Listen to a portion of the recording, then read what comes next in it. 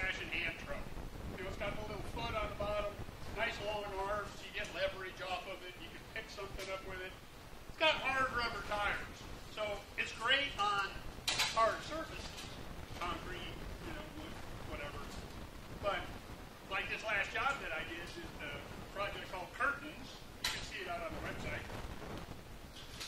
I thought, because we're going to be in gravel part of the time, from the driveway around the side of the house and then into the backyard, instead of having a dolly with the hard rubber tires, get one with bigger diameter, wider air tires. So it's not as tall as the other.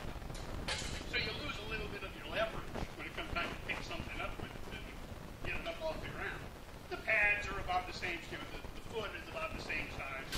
But with the air tires, bigger in diameter, wider, you can let the air pressure down just a little bit, so they'll balloon when you put the weight on them, so they'll get even wider.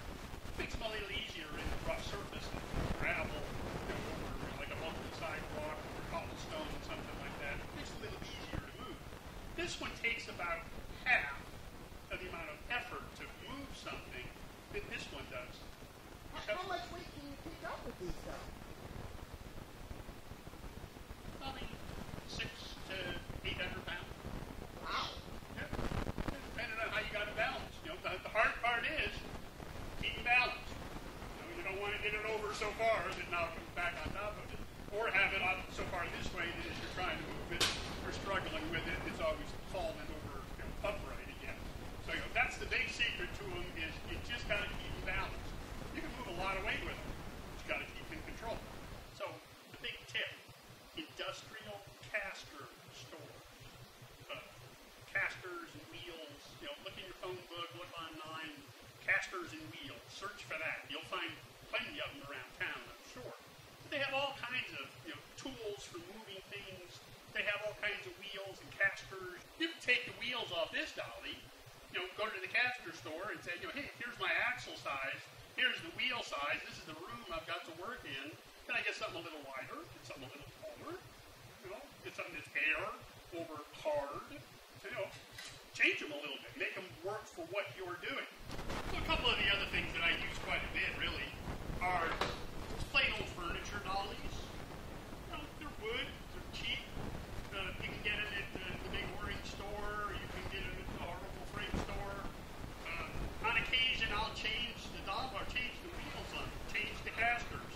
Back to the caster store. And I'll get little bigger ones, little heavier ones, little more precision ones, make them last a little bit longer.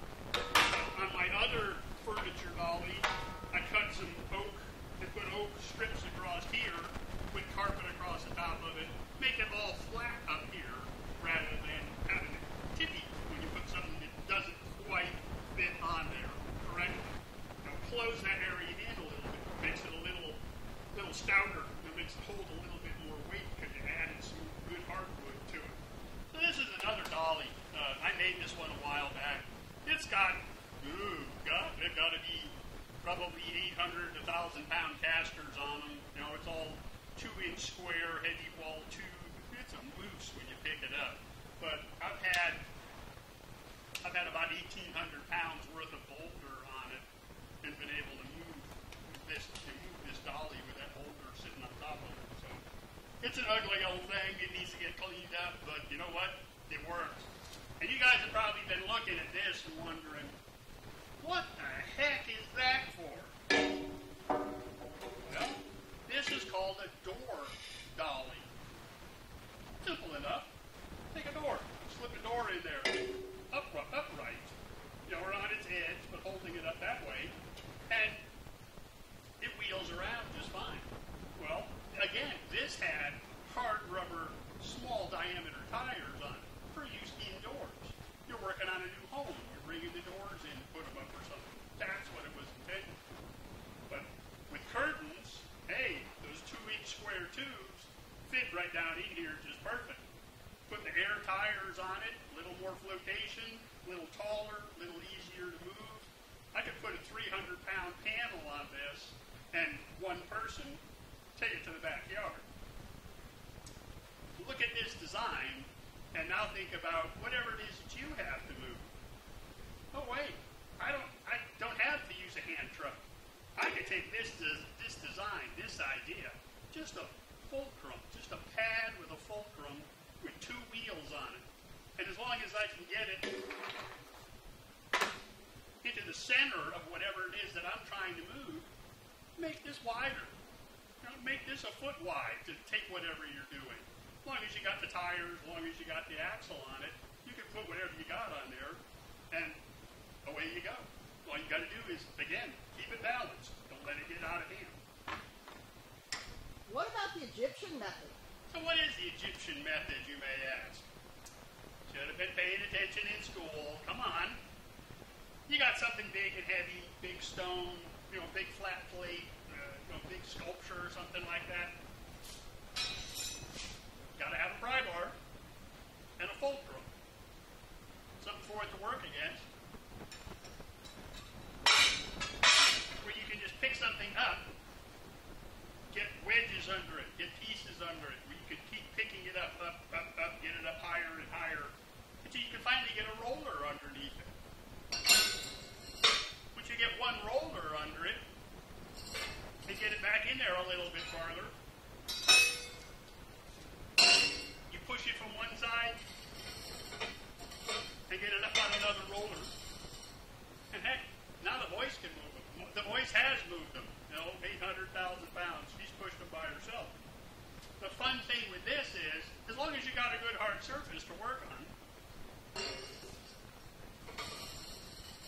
you can direct that thing anywhere you want.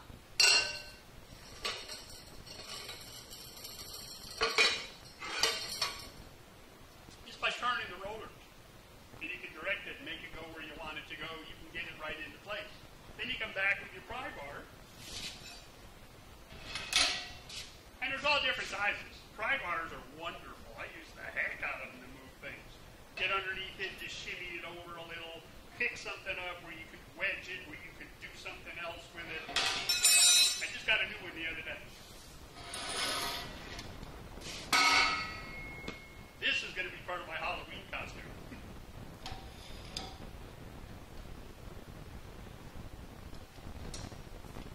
You can really get some leverage on something to be able to pick up heavy things with it. Found it on the Snap-on truck, but big, heavy monster driver.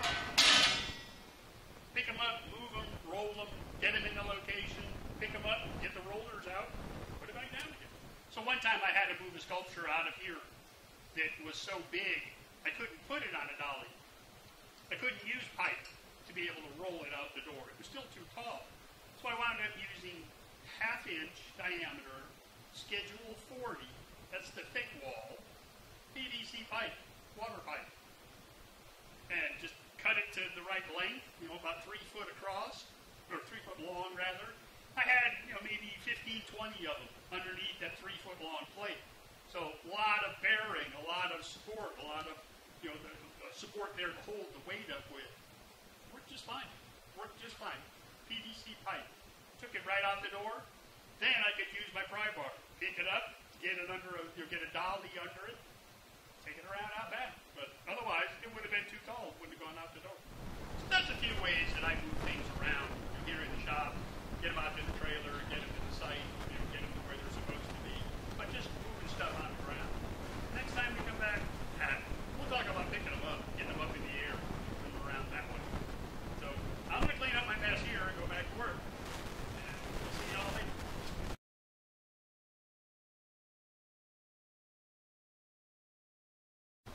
And once you get it up in the air,